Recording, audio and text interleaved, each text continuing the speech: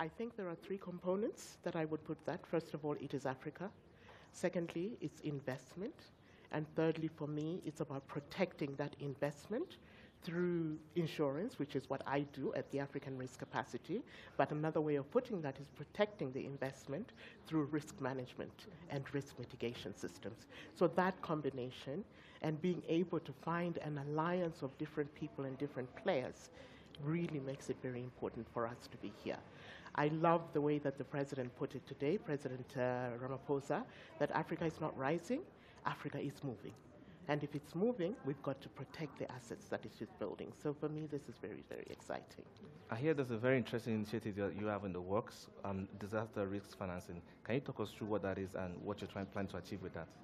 So this is an agreement, I think you're referring to the agreement that we've got with the Africa Development Bank.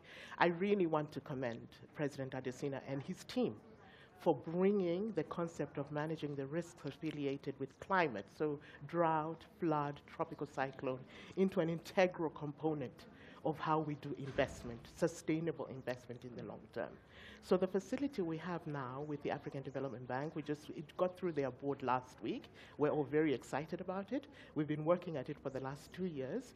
And basically what it will do is to help our countries on the protection and risk mitigation side to go through a process of capacity building to understand the impacts, the risks affiliated country by country in relation to climate-related disasters.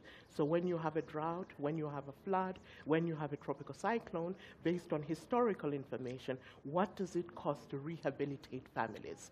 And so the facility that we have now is going to be an all-round, all-encompassing assistance to countries to, first of all, assess that risk, but also to help them pay the premiums, given that normally that would come off the national fiscus, and those balance sheets are extremely constrained at the moment. So it's a 5-year facility, and we will learn from that and hopefully grow. No, but indeed. But my question to you is will this facility be enough? Because, I mean, we have seen the devastation that climate change has wreaked across many of our economies via droughts, via even earthquakes, killing hundreds, if not millions of Africans. In those instances, we've seen these countries reach out to international organizations for aid to help some of the afflicted find a home, even have food. This facility, will it be enough to address this? That's an excellent and poignant question. The problem we have is huge in magnitude. I've heard in the last 2 days 2 figures that are contradictory.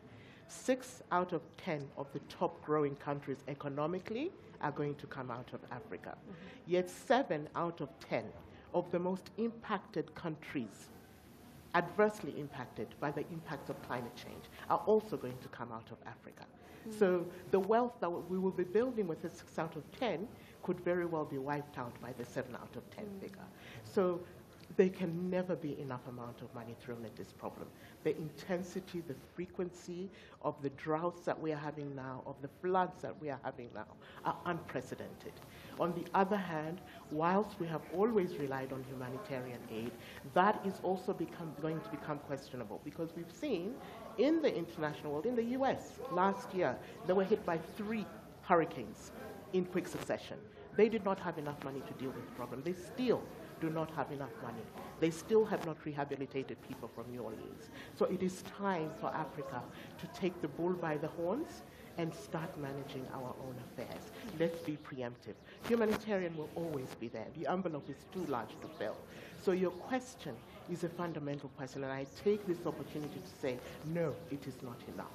But I do commend AFDB for saying, let us take that first step, and hopefully we can use that as a catalytic platform from which to then bring in other players, some of whom are around here, to participate with this. So thank you. That's a great question. In your engagement with countries, while some countries might have the wherewithal to invest in insurance against climate change, some don't have the balance sheet to support that.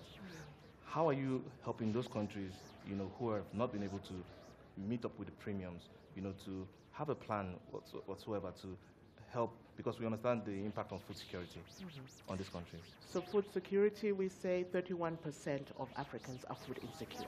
today, and again, I put this statistic out there in the context of the growth story, the moving forward story. 31% of our population is food insecure. So this is a real problem. So our countries, we must admit, when the concept of African risk capacity was mooted in 2012, this was the Africa Rising story. So the balance sheets of our countries, nobody really looked at the affordability question. It has come to bite us now. What is giving us a lot of hope is that this is a company that has been set up under the African Union. So it belongs to the African sovereigns. Sure. The whole concept of capacity building, awareness creation, that is done with the countries over a long period of time. On the funding side, on the insurance company, which is what I run, every time a country pays a premium, a part of that premium cost goes towards acquiring a stake in the company, so that over a period of time, actually the African sovereigns themselves will own the insurance company. And so at the moment, it is a very tight requirement and ask on their balance sheets. What pleases me is that many of our countries continue to participate. In the last 5 years, we've had, so AU set it up, so it's 54 countries. 33 countries have signed a memorandum of understanding in 5 years, which means we can start working with them, Sure. capacity building and all of that. 8 countries have actually bought insurance. They have paid $60 million year to date on their national balance sheet, buying coverage of $400 million. In 2014, we paid out $34 million to 2014 and 2017 to 4 countries. That has impacted 2 million households and saved 1 million livestock. So in 5 years, I think that's quite a great story. And we need to just mobilize and build on it and give some scale.